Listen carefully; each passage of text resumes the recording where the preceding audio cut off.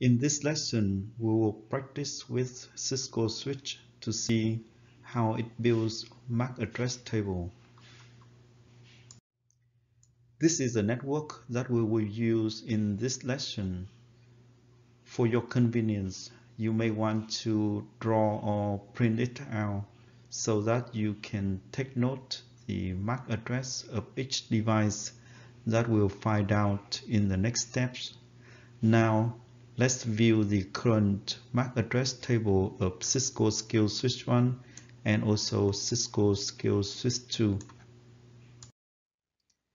In order to view the list of MAC addresses that a Cisco switch learned in a network, at the privilege mode, we need to issue the command show MAC address -table. To view only the learned MAC addresses, we need to include the keyword dynamic, then hit enter. Let's do it in switch 1. Here we are in the privilege mode of switch 1 and we need to issue the command show MAC address -table and include the keyword dynamic, then hit enter.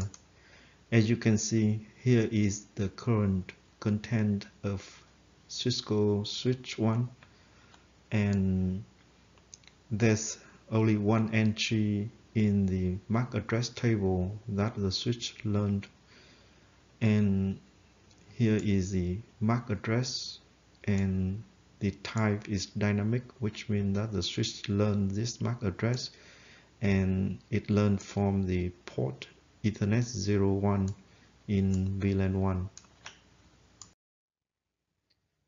Let's now do it in switch 2 and we need to issue the same command show MAC address -table dynamic and then hit enter.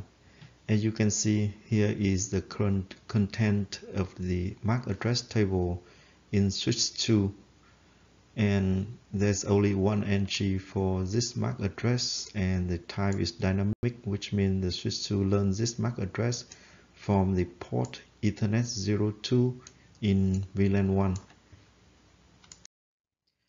Let's get back to our network. From the content of the MAC address table in Cisco Skill Switch 1, we know that the MAC address is learned from the port Ethernet 01, so the MAC address must come from this portion of the network. However, we also know that there have not any activities in the network, so switch 1 must have learned the MAC address from the port E02 on switch 2. Similarly, from the current content of the MAC address table on Cisco Skill Switch 2, the MAC address is learned from the port E02, so the MAC address must come from this portion of the network. So switch 2 must have learned the MAC address from the port E01 on switch 1. Let's verify that. In order to view the MAC address on an interface of a switch, at the privilege mode, we need to issue the command show interface and then specifies the name of the interface, then hit enter. Let's do it in switch 2. We are at the privilege mode, so we need to issue the command show interface Ethernet 02 and here is the MAC address of the interface Ethernet 02 in switch 2. Let's verify the MAC address of the interface E01 in switch 1. Here we are in the privilege mode of switch 1. Let's do the command show interface E01 and hit enter. And as you can see, this is the MAC address of the interface Ethernet 01 in switch 1. Now you can get back to the content of the MAC address table in switch 1 and switch 2 to verify. Now let's verify the MAC address of PC4 and PC1. Then from PC1 we ping PC4. Finally, check the MAC address table of switch 1 and switch 2. Now let's verify the MAC address of PC4 in GNS3. The command to view the current IP and MAC address on a PC in GNS3 is show IP, then hit enter. Let's do it in PC4. Let's issue the command show IP. As you can see, this is a MAC address of PC4. Let's view the MAC address of PC1 in GNS3, then ping PC4. In GNS3, in order to ping PC4, we need to issue the command ping, and the IP address of PC4, it is 10.0.0.21, then hit enter. Let's do it in PC1.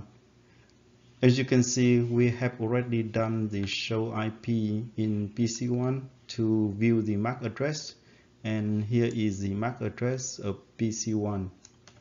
Now let's ping PC4. We need to issue the command ping 10.0.0.21 and hit enter. We get the reply back from PC4. So it tells us that the package traveled from PC1 to PC4 and from PC4 back to PC1. So the two switches have to learn the MAC address of both PC1 and PC4 and put them in the MAC address tables. Let's find out. Let's view the current MAC address table in switch 1. Since we have already issued the command, we just need to press the up arrow button to get to the command. And here is the current MAC address table in switch 1. As you can see, here is the MAC address of PC1 and it's learned via the port is 10, and here is the MAC address of PC4 and it's learned via the port E01. And here is the current MAC address in switch 2. As you can see, this is a MAC address of PC1 and it's learned via the port E02, and this is the MAC address of PC4 and it's learned via the port E21. That is how a switch builds its MAC address table by learning the source MAC address of any incoming frame. If it is a new address, the switch will add it into the MAC address table for future forwarding decision. For example, in the future, if the switch have to forward the frame that has the destination MAC address of PC1, it will forward to the port E02.